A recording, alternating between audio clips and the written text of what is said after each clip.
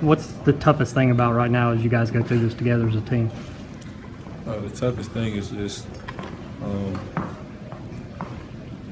knowing that he's not going to be here the next day we wake up. You know, every day I at least talk to Jibri. You know, he lift me up about something. If I was going through something, he lift me up. If I had a question, he was always there. But just knowing he's not going to be here is the toughest thing, not only for me, but for all of us. How do you guys come together as a team to try to get together and lean on each other as teammates? Well, I feel like that's all we have. And it's what Jibri would want us to do. He wants us to stay close to each other, grow on each other, learn more from each other, because that's what we did from him. That's what we got from him.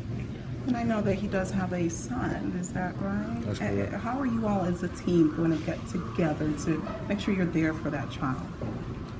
We're trying to work on a few things to kind of build a scholarship fund for him.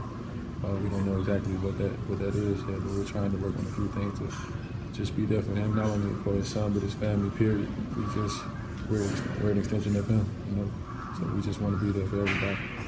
So what was the initial feeling when you guys found out it was a white Monte Carlo that was a part of the shooting that happened at Flash Foods? I had a feeling it was Jibri's, but it's a million white Monte Carlos down here in Macon, so we were hoping that it wasn't, but it turned out to be it.